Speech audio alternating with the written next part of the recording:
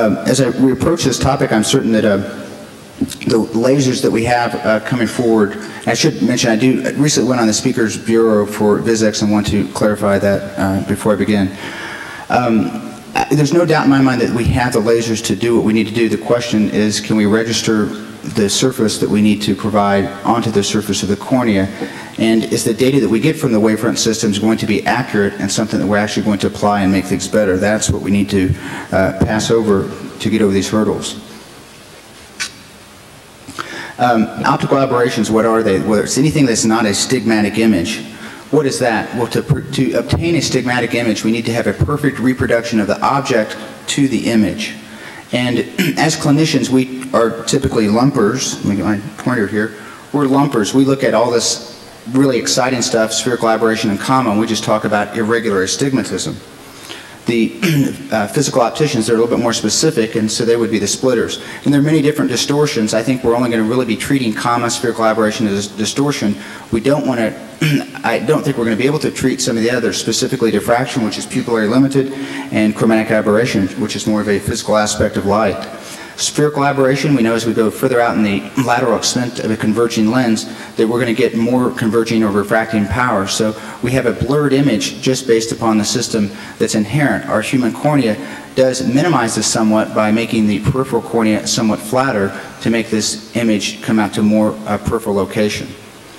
Diffraction, again, this is pupillary limited. If it's a large pupil, there's going to be very little diffraction of light. As the pupil gets smaller, there's going to be diffraction. So there is certainly a balancing act that we have to obtain, that between a large pupil, which accentuates spherical aberration, and a small pupil, which accentuates diffraction.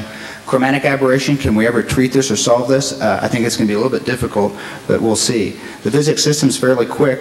Wavefront, we can obtain in roughly about 15 seconds the data for the wave map.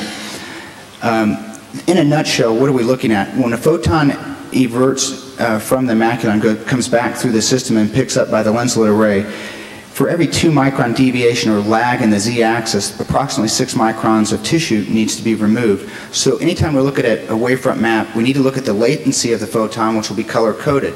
Blue will be behind and red will be ahead of in the wave prints from the WaveScan unit. So let's look at some data.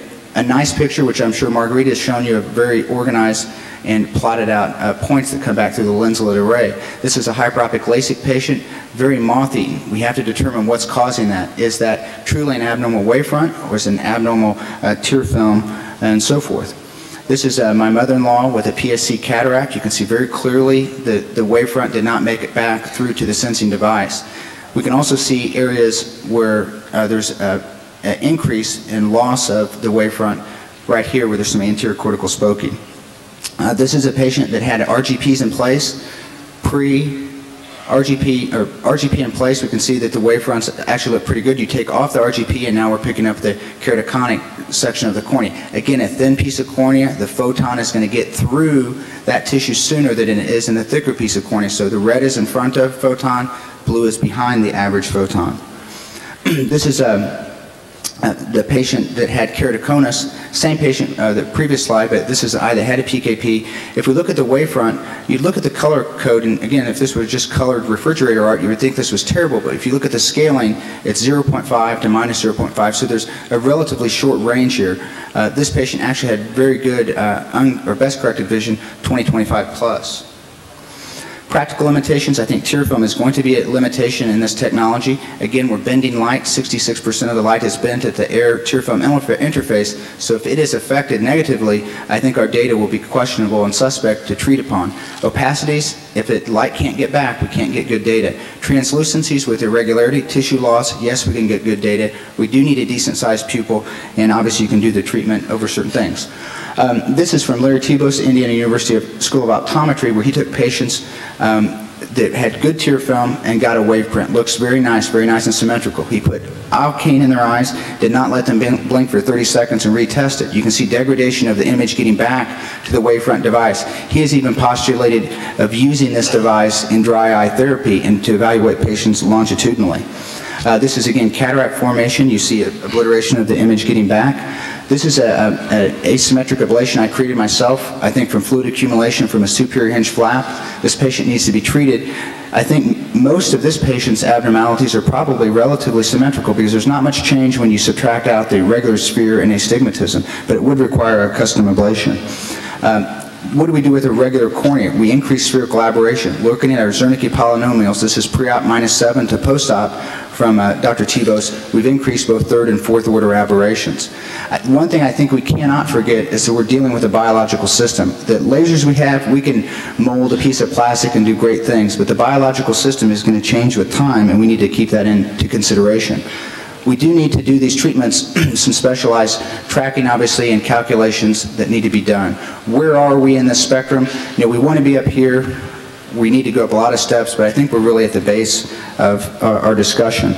I just want to show some modeling of the system. Actually, going to do the 3D just in the interest of time. If we look at this model, this is a Vizx engineer that maybe was a little bit bored, but he looked at his wavefront and then decided to model a treatment with Zernike expansion with the variable scanning spot laser of Vizx. The whole idea between the variable spot scanning is that 99% of the tissue removal for a aberrated eye, we're correcting the regular sphere and regular cylinder. 1% of the tissue removal is for correction of the wavefront. If you break that down into pulses, 93% of the pulses are for regular sphere, regular astigmatism, and 7% of the pulses are for the wavefront correction. If we look at this in a slightly different view, we're doing the regular sphere, regular cylinder, and that's going to be the bulk of the treatment, and as we come through, you're going to start seeing creation of the wavefront correction toward the very end, where you see that it's not a normal contour. It's more almost like Camelback Mountain down in Arizona. Thank you very much for your attention.